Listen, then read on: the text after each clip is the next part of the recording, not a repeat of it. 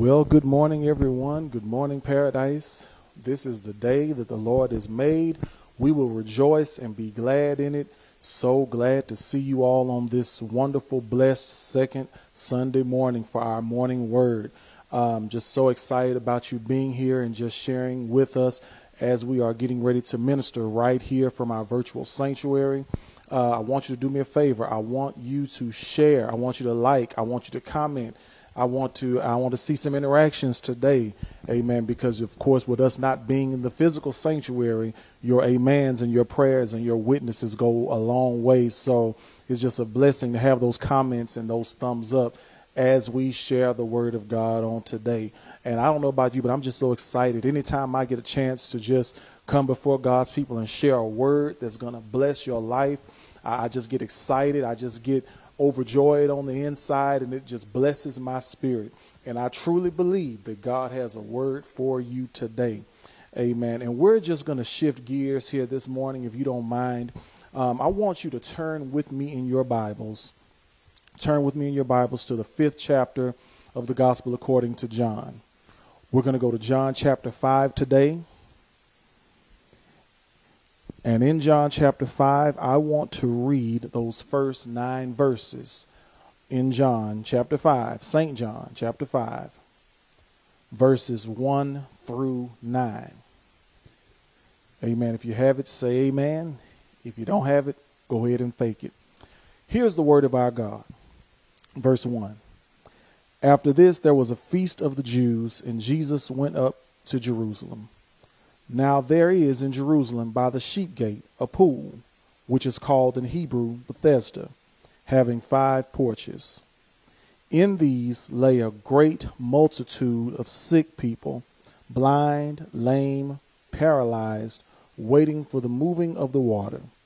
For an angel went down at a certain time into the pool and stirred up the water. Then whoever stepped in first after the stirring of the water was made well of whatever disease he had. Now a certain man was there who had an infirmity 38 years. When Jesus saw him lying there and knew that he already had been in that condition a long time, he said to him, "Do you want to be made well?" The sick man answered him, "Sir, I have no man to put me into the pool when the water is stirred up. But while I am coming, another steps down before me." Jesus said to him, "Rise, take up your bed and walk." And immediately the man was made well, took up his bed and walked. And that day was the Sabbath. I'm going to stop right there for a moment, and I'm going to just speak for a few moments from the subject, triumph over a lame life. Triumph over a lame life. Here we have in our text this morning John's account of another miraculous act that was performed by Jesus, which took place in Jerusalem at this pool called Bethesda. And that's the word Bethesda. That is what it means in Aramaic. And the definition of the word Bethesda basically means house of mercy. It's a reservoir. It's considered a swimming bath. And this pool consisted of 5 porches close to the sheep gate or the market. And it seems that in this case here that for a select few, these particular porches were very special. According to scripture, at a certain time, at a certain season, an angel would descend into the pool of Bethesda and stir the waters. And when this event occurred, the very first person that could get from the porch to the pool was healed. And while that may have been a blessing to the one person who got in, it only left disappointment for everybody else who was waiting and desperate for healing. But verse 5 points out something very special. It points out this man in particular who the Bible says he had been crippled for 38 years. And what Jesus does here is that he seeks this man out and he approaches him and he asks him the question, "Do you want to get well?" If you read it in the if you read it in the King James translation, it says something like, "Will thou be made whole?" And what I want to do for a few moments this morning, I just want us to look at these components of this particular story as we talk about triumphing over a lame life. And I know that many of you all who are watching this morning, who are on this live, you're probably thinking, well, Pastor, this is going to be a good message for me because I found myself in lame situations. Because how many of you know that, excuse me, how many of you know that you don't always have to be physically lame, but many of us have suffered or are suffering from spiritual lameness. And here we have an anecdote. Here we have the ingredients. Here we have something that can help us to get out of the lame state that we're in. And I want you to follow me as we look at this text today, because there are three main things that I want to point out to us today as we move forward in this particular subject. The first thing we see here is we look at this multitude. The multitude. Here it is in the text right here, verses 3 and 4. It says right here, it says that in these lay a great multitude of sick people, blind, lame, paralyzed, waiting for the moving of the water. For an angel went down at a certain time into the pool and stirred up the water. Then whoever stepped in first after the stirring of the water was made well of whatever disease he had. So when we look at the multitude of people who were waiting and trying to get in this water, the first thing we see here is they were wretched. They were wretched. Their bodies were twisted. They were sick. And they were indeed just a group that was not in a good state physically. In their sickness, they embody the picture of a sinner in all of his helplessness, uselessness, and blindness. And even though a lost person might be healthy in their body, they are still sick in the soul, and they're still separated from God. So here you have a group of people who wanted healing. They were wretched. They were not physically in a good state. But not only were they wretched, but they were also waiting.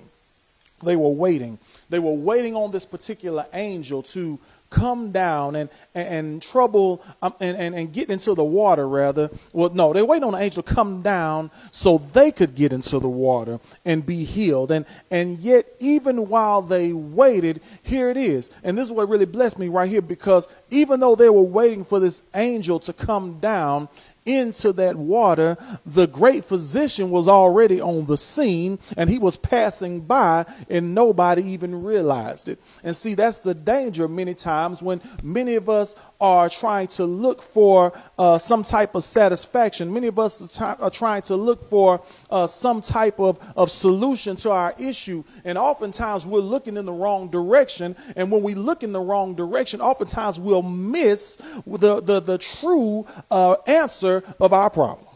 We'll miss the true solution to our issue. Jesus was walking by. It says right here, he was already there, and many of them did not even realize it.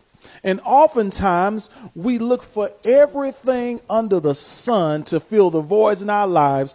All the while, Jesus is passing by unnoticed, unheard, and unheeded. And basically it's almost like that song that says looking for love in all the wrong places. I know I got some witnesses that know that you've been in a situation before where you were looking for love in all the wrong places. You were looking for affection in all the wrong places. You were looking for healing in all the wrong places. You were looking for answers in all the wrong places. But here the answer was already right there at their reach, but they didn't know it. And so we got to be careful, church, to not fall in the same trap as the multitude did. We have to be careful not to take on the same mindset and mentality that there's some type of healing power, some type of thing that can rescue us, some type of thing that can deliver us, that is in something that really doesn't have any power. And when we're looking at something that doesn't have power, we miss the true source of power.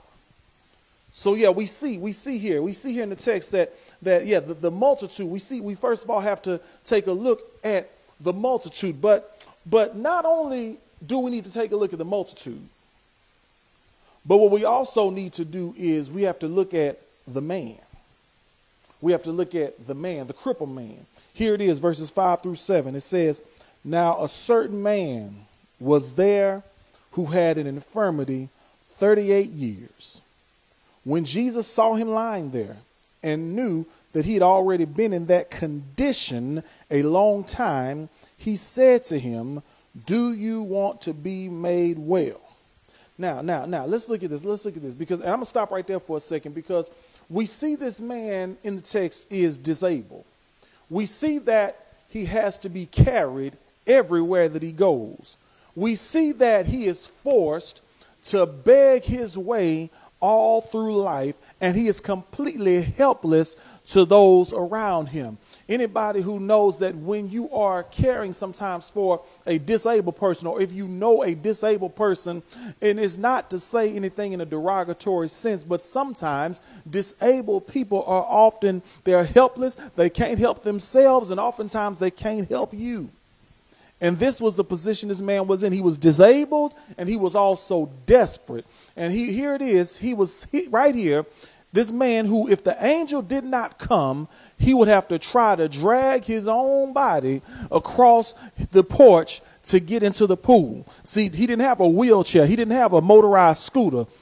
He couldn't get in touch with Medicaid and Medicare to get certain things that he needed to get around. He would literally have to drag himself from that porch that he was on to the pool in order to get to where the angel was supposedly going to come down. So we see that this man was disabled. We see that he was desperate. But we also see that he was disappointed. He was often disappointed. And time again, this man had seen others get into the pool ahead of him. Time and time again, his dreams of a complete whole life were crushed. Time and time again, he was forced to drag his broken body back to his old mat and yet wait for another opportunity, another time of disappointment. And how many of us have ever been in a situation where we were like this man? Time and time again, we're sitting there, we're disabled. Many of us are spiritually disabled. Many of us may be emotionally disabled, where we can't really help ourselves, we can't really help others, and we're in desperate situations. And you know, how many know that sometimes desperate situations call for desperate measures? And in this man's mind, this was considered a desperate measure. But even though he was there and he was dragging himself, he had been by that pool, the Bible says, for 38 years, and here he is dragging himself to that pool, trying to wait for the angel to come down into the water, but yet other people kept getting in front of him. Now watch this, because the text says in verse 7. Now let's go back, because at the end of verse 6, Jesus asked the man, "Do you want to get well? Do you want to be made well? Wilt thou be made whole?" That's what Jesus is asking the man here. But watch this. In verse 7, the sick man answered him, "Sir, I have no man to put me into the pool when the water is stirred up. But while I'm coming, another one steps down before me." Now, one thing I did notice about this man here is we noticed that he was making excuses. Jesus asked one question. Jesus asked him, "Do you want to get well?" That's what I want to know. Do you want to get well? Now, he could either say yes or no. But instead of that, here it is. This man is just giving all the excuses as to why he couldn't get into the water. And how many of us are like that today? Here we are knowing that healing is made available to us, that deliverance is made available to us. It's right there at our disposal. But yet, when we're asked the question, do you want this healing? Do you want deliverance? We're always making excuses as to why we can't do it. Do you want to get healed from high blood pressure? Well, you know, my mama had it, grandma had it, my great-grandma had it. Do you want to get healed from diabetes? Well, you know, this has been running in my family for years. I've had this for so many years, and my child was just diagnosed with it. You know, this is what's going on. And I'm sure in the back of Jesus' mind, he was probably thinking, I didn't ask you all that. I did not ask you all that. I asked you a simple question. Do you want to get well? And where this man messed up right here is he allowed his condition to become his position. Help me, Holy Ghost. He allowed his condition to become his position. See, when you've been in a condition for so long, you just get conditioned to being that way. I never shall forget. I was driving my truck one time, and the engine light came on. says, service engine soon. But I'm still driving it. And I just kept on driving. I said, okay, it's running okay. Don't necessarily, hear anything clunking, in the engine. So I'm just going to keep on driving it. And before I knew it, about 2 months had gone by. And here I was driving a truck with the engine light on. Now, what are you saying, preacher? What I'm saying is that the condition, and let me tell you, the condition that the truck was in, once I finally went to get it fixed, here it was. The truck, my radiator had gone bad. And the radiator needed to be replaced. So here I am driving a truck with a bad radiator all this time. And then finally, after almost 3 months, I decided to go ahead and get it fixed. So what I did in that instance was I was allowing the condition of my truck to become a position. I got used to getting in and seeing the engine light on. I got used to going wherever I was going and seeing the engine light on, and even knowing in the back of my mind that eventually if I keep driving this thing and this engine light stays on, eventually something's going to happen to where it's going to cost a whole lot to get it fixed. So let me go ahead and not turn this condition into a position.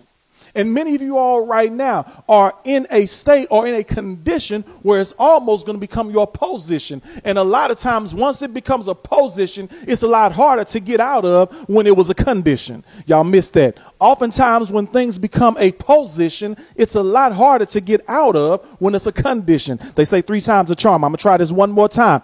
Oftentimes, when we are in a position, it makes it harder for us to get out of it than when it was a condition. And my question is, what condition are you in this morning? Where are you right now? What condition are you in this morning? Are you just constantly sick? Are you constantly depressed? Are you constantly going through family problems, financial problems? What is your condition? We've got to be careful not to be like this man and allow a condition to become position. I don't care what anybody says. If you've been lame for 38 years, that's no longer really a condition. That is a position. Think about it. You don't believe me? Come here, woman with the issue of blood. Here it was for 12 long years. She was bleeding and she just constantly for 12 years. And it got to a point, I can assume that if she was bleeding that long, she just got used to it. But one day the Bible says she heard that Jesus was passing by and she reached out and she touched the hem of his garment. Why was that? Because she got tired of the condition that she was in that became a position. So she wanted to do something about it. So here it is that Jesus is offering to do something about this man's condition that he was in. He says, will thou be made whole? Do you want to get well? Are you tired of being disabled? Are you tired of being in this desperate situation? Are you tired of being disappointed? I just want to know, do you want to get well? Do you want to be made whole? Or do you just want to stay like this? I'm talking about triumph over a lame life. But not only, church, do we see the multitude. Not only must we also look at the man, but the good thing is we need to learn how to look at the Messiah. My God, today. We need to learn how to look at the Messiah. Here it is in the text, verses 8 and 9. Jesus said to him, rise, take up your bed and walk. And immediately the Bible says the man was made well, took up his bed and walked, and that day was the Sabbath. Now, what do we see here with Jesus? First of all, we see that Jesus has compassion on this man. We see that. We see it, and it's seen in 3 different ways. First of all, Jesus chose him out of all the other people that were out there in that multitude. Jesus could have stopped at anybody's bedside. He could have stopped at anybody's mat. He could have stopped at anybody's cot, but he chose to stop here. And I don't know about you, but when I think about that, to me, that communicates nothing but pure grace. That's what it communicates, because Jesus thought enough of this man to stop by his mat. And how many know that a lot of times Jesus, even if you think about the things that you're going through, Jesus will think enough about you to stop by your house. Yeah, he'll do it. Even in the midst of everything we're going through right now, even in the midst of COVID-19, even in the midst of being in the pandemic, even in the midst of a racial injustice, all these things that are going on, all the houses that have needs, all the people who have needs in their families, in their finances, in their health. But yet Jesus decides to stop by your house. And you ought to be shouting right now, thanking him that if you've ever been in a situation where Jesus stopped by your house and he could have stopped by anybody else's, you ought to be rejoicing right there where you are. Yeah. So we see Jesus' compassion, and we also see the Messiah's command. His command. Jesus commanded this man, this brother who had not walked in 38 years. He told him to get up, pick up his bed, and walk. That's all he told him to do. All there was required of this crippled man was simple, childlike faith and obedience to the command of Christ. So the man didn't ask a whole bunch of questions. Like he didn't give a whole bunch of excuses. Like, Lord, didn't I just tell you that I've been in this position all this time? Didn't I just tell you that I've been dragging my lame body to this water and I still can't get what I need? Didn't I tell you that all these folk keep jumping in before me? And here you are telling me to get up and walk? Many times our attitudes and our own positions in mentally and emotionally, a lot of times will hinder our healing. It will hinder where we need to be with God. It will hinder what God wants to do in our lives. Many times many people talk about, oh, this ain't nothing but the devil. The devil is stopping me from doing this. Oh, the devil is like Satan, not today. Have you ever stopped to consider oftentimes the biggest devil you got to fight is yourself? I know I've been in positions in my life to where I know that many times I put myself in situations and I could not put the blame on the devil because I talked myself out of my own blessing. I talked myself out of my own miracle. I talked myself out of my own breakthrough. But here, this man right here, Jesus just gave one. He said, he gave the command. He said, you know what? Here's what I want you to do. I want you to get up, take up your bed, and walk. That's all Jesus said. That's all he said. And if you see, according to the text, all right, watch this. It says immediately, verse 9, it says, and immediately the man was made well, took up his bed, and walked. So we see the compassion of the Messiah. We see the command of the Messiah, but we also see the control of the Messiah. And the Bible makes it plain that this man was miraculously and instantly healed by the power of the Lord Jesus Christ. So all Jesus did was spoke a word. Jesus spoke and the man was healed. And all he had to do, church, was to get up and walk away. When Jesus spoke, this man responded by getting up and walking as he was commanded. And Jesus didn't tell the man, okay, you know what? Later on today, I want you to get up and walk. I'm going to let you sit here for a while. No, Jesus, no, right then, right? It didn't happen a couple of hours later, not according to scripture, but right then and there, immediately. That's why you can't read over stuff too fast. The word of God says right in verse 9, it says, and immediately, that means right then, right there, the man was made well. He took up his bed and he walked. And let me say this because we talk about how the man took up his bed. All right. Now, when you've been lame and crippled for 38 years, once you get up, you got to do some things. You have to actually, first of all, move your mat. But now that this man was healed, I'm sure 9 times out of 10, if he wanted to continue to survive, he had to get a job. I'm sure he had to go to work. And see, again, going back to what I said earlier about the position and the condition, many times people end up in conditions that lead to positions and they want to stay there because they don't want the responsibilities that come after they have gotten what they needed. Oh, my God. Can I help somebody right here? Once you get into the place where you need to be, once you are able to move about, once you are able to be made whole, you've got to be ready to do the work that comes after it. And I might not be talking about physical work or a job. Now, if you were physically disabled, now you're able to move around. Yeah, you do need to get a job. But if you've been spiritually disabled, now that you're able, now you have a responsibility to go and tell others about what you've experienced. And now somebody else can be delivered and somebody else can be brought up. Somebody else can triumph over their lame life simply because of you. So Jesus told this man, he said, you know what?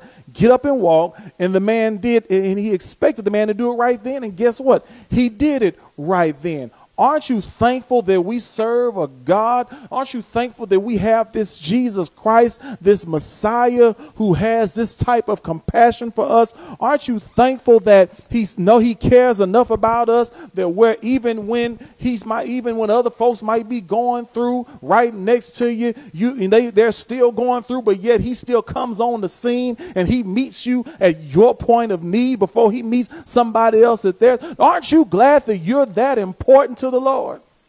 I don't know about you, but I am. Hallelujah. Now let me close by saying this. Jesus is walking right now through your place, through your virtual sanctuary. And perhaps he may even be speaking to your heart as you've listened to what I've had to share with you today.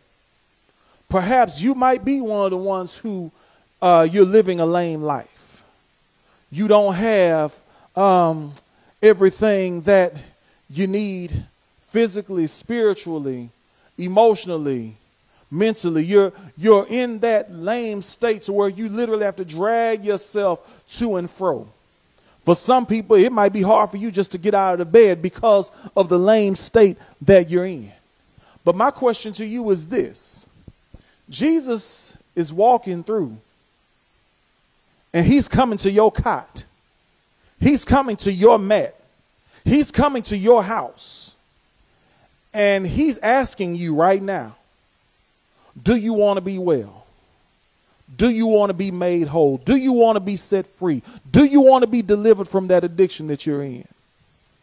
He doesn't care how long you've been there. He doesn't care how long you've suffered. He doesn't care how long you've dealt with all the things and all the hell that you've had to deal with. All he wants to know is, do you want to get well?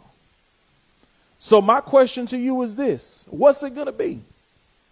Are you going to continue giving him 101 reasons to why you weren't able to get well initially? Are you going to think of a million reasons to why you can't actually allow Jesus Christ to come into your life and do what he needs to do? He's waiting on many of us right now just to obey him, just like this man did, and get up and walk and come out of that state that we're in. And he's able to do it, y'all. I believe it. I know it with all my heart that he's able to do it. He's done it for me. He's done it for many of you. And I wish there was somebody here that's on this live right now who can give me a thumbs up and testify and thank him for being able to do what he does. But I'm thankful today that I can triumph over my lame life. Hallelujah. Praise God. Thank you, Jesus. Praise the Lord. Now, here's what I want to do right now. I want to extend this invitation to Christian discipleship. There might be somebody here who's watching me right now, and you know that you're in a lame state spiritually. You know that you need Christ in your life. I want to give you the opportunity. I want to give you the chance to get to know him in a real and a personal way. He's right here waiting on you. He's asking you right there, just like he did with this man. Do you want to get well? Do you want to have eternal life? And I want to offer and extend that opportunity to you. Also, you might be watching today and you might already be saved, but you might have backslidden. You might have kind of fell out of fellowship with the Lord. I want to give you the opportunity right now to rededicate your life to Christ. You can do it right here. Also, you might be on this line and you might say, well, I'm saved, but I don't have a church home. I want to invite you right now to unite with our church, to unite with the Paradise Missionary Baptist Church. We are a great fellowship. Our church, the building might be closed, but the church is still open, and we're still waiting and ready to receive you. Well, we don't have an aisle to walk down, so how do I join church, Pastor? Here's how you do it. All you have to do is, if you desire to join, you can either do it, if you want do, you can do it in the comments. You can type in, I want to join Paradise, or I want to join. That's all you got to say. And we have people that's right here, right now, in this virtual sanctuary that will contact you and let you know what you need to do. If you don't want to put anything in the comments, that's fine too. All you got to do is you can email info@paradisembc.org, or go to our website, paradisembc.org, click on contact us. Send us a message. Let us know you want to be a part of our fellowship. And we have people that will give you the opportunity, or give you the tools that you need to unite with our church. There's some people might be watching me right now. You might have been a member of Paradise for whatever reason years ago. And here we are in this state where nobody can really physically get to their church. Nobody can physically get to the sanctuary where they normally worship. But you know that your heart has always been with Paradise Missionary Baptist Church. And I'm here to say to you right now, as the senior pastor, you can come back home. No matter where you are, no matter how long you're gone. And the beautiful thing about coming back home now is, you don't have to worry about walking down the aisle. You don't have to worry about people asking you where you've been and all that. You don't have to do all of that, because guess what? Everything is virtual now. That's just going to be between you and God. And if people look up and see you when we get back to the sanctuary, they just see you. I'm like, oh, they're home now. But we invite you to come back home if that's you. Now, here's what I want to do right now. I want to pray a prayer with those who are not saved. If you know you need to accept Christ, I want you to bow with me. And I'm going to say this prayer, and I want you to repeat it after me, and I want you to mean it in your heart. Say, dear God in heaven, I acknowledge that I'm a sinner. I repent of my sins, and I turn away from them, and I give my life to you. I believe that Jesus is your son, that he died for all my sins, and that you raised him from the dead. Lord Jesus, I ask that you would come into my life and save me, guide me, lead me, and teach me to live this Christian life. Right now, I receive you by faith as my Savior and my Lord. And I thank you, Jesus, for saving me. I give my life to you. Amen. Amen. If you said that prayer and you meant it in your heart, that you are now saved, you are now part of the fellowship and family of God, that the next thing you ought to do is become a part of a Bible teaching, Bible believing church, wherever that is in your area. And out of obedience to Christ, be baptized. Amen. Just before we close out this Sunday word, just a couple of things that I just want to share with our church family. Again, we just want to continue to keep the family of Sister Velma Winston in our prayers. Continue to keep her family in prayer. Amen. As you know, we laid her to rest on yesterday, so we want to just continue praying.